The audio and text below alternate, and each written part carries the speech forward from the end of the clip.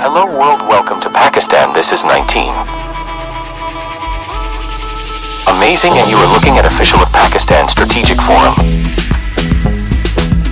YouTube 1 Block 4 of Thunder, so let's get to the video we've been talking about for a long time. Seeing places where people are talking a lot about the JF-17 Thunder Block 4. Wondering what features it has and what is currently inside it. It has progress in many things, and some people have gone as far as we. Discussion started on where should we export and its exports. So we decided let's make a video on it. First, let me tell you that the JF-17 project is based on the concept of block building. Designed, and if we go to Block 2, J-17 Thunder is the 4th generation aircraft. Talk about Bravo, or even talk, but Block 3 is 4th plus end. It has only one region, radar from P-15, P-12, and AE. Also it comes with PA-10, which is AOS-capable missile which can be equipped with HMD. It is true that what is connected with it is based on the concept of block building. Above is the ship in which we first saw Block 1 and then Block 2. So that means saw the dual seat variant, and now we saw Block 3, which is the highest of it. There is a modern type, but remember one thing is lightweight fighter planes. Their frame has limitations in terms of modifications, upgrades, etc. We have traveled from Block 2 to Block 3, within which we have built the majority of the A-frame. Changes have been made in that we have added a hard point inside the symbol, which is there is a dry hard point on it, i.e. Meja IL can't be taken, it just carry and dual targeting pod jamming pods is for the increase of racks, means we've added dual racks inside Block 3, plus we've got 4. If you put dual engines in it, you have to redesign the entire airframe. This is not an easy task, and if you redesign the entire airframe, if you have to create a new ship, it means that you cannot give the same name to that ship again. Your previous project that is underway is the J-17 Thunder project, which is a light Met fighter aircraft, is a project in gradation that we have done within Block 3. This is my maximum upgrade for a lightweight fighter. If we look at the A-frame of an airplane, yes, we can see it in the future. Those minor upgrades should be done within the block, such as some avionics upgrades. Something better should be added to the air-to-air weapon package. The ground weapons repackage should be upgraded, or something within the anti-sea operations. Thus better missiles can be integrated, but not a major upgrade like Block 2. It was a major upgrade from Block 3. It's the kind of big upgrade I'm not expecting. Is doing, and that's because it's a light fighter, so Block 4. According to me, it does not exist, nor does any official refer to it.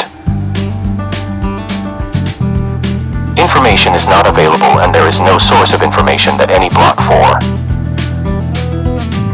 Work is being done above, because whenever there is an R&D above something, because R&D. This is the first step in building a block, so if R&D starts, then you must have known that these things are said in the official PR that the next block is coming. Just like when Block 2 came, then many times for Block 3, which reports are coming from PRS, Air Force personnel, and many other sources. It has integrated radar with AAS and has many systems inside. If there is an upgrade, its airframe limitations should be achieved approximate. If we upgrade it above that, we get the airframe of the ship. It will have to be redesigned. A lot of people were also talking about the J-17 Thunder block. That the work on Block 3 was going on, and then the pictures of Block 3 started coming. Is there any such update regarding Block 4 yet.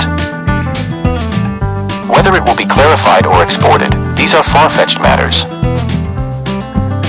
NDD didn't even start, and according to me it's fine since J-17 Thunder. It is a lightweight fighter because we have made it A5. We can change our F7. If you can replace the skids, you're almost done. 3. I already consider the icing on the cake and the limitations of the airframe. If I look at it with one eye, I don't see the possibility of Block 4. Over time, anything within Block 3 will be upgraded to minor. There will be upgrades, not major ones, the way we did from Block 2 to Block 3. And because of the upgrades I told you about earlier, it's possible that the missile package can be improved and its air-to-air capability can also be improved. Improved ground warfare or air-to-sea with NTC capability. The Majid is said to be slightly improved and minor avionics upgrades are also possible. But the way major upgrades have gone from Block 2 to Block 3, like this. An upgrade I don't expect due to airframe limitations. A lightweight fighter, so according to me, anything you get above Block 4 is social. Information is available on the media whether it will contain these specifications or not. Will it be a dual engine or a large enough ship to be exported there? These are things that have no merit if you look at them from an engineering perspective. If you look, you will understand that there is more inside the airframe. You can't upgrade, and when we see Block 3 we're already there. Maximum and maximum airframe limits are achieved. By my calculations, Block 3 will be followed by a Thunder block. Will not come, i.e. Block 4 will not come as I told earlier block. It is quite a different matter if any progress is made within the 3, but the method. There is a big change from Block 2 to Block 3. What I don't expect is people talking about making it a dual engine again.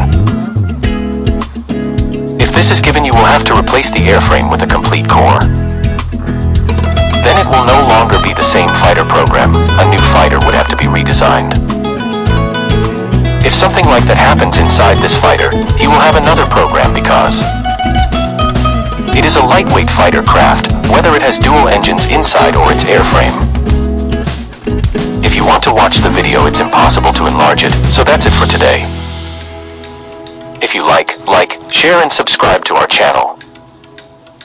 Also give us your valuable advice in the comments section.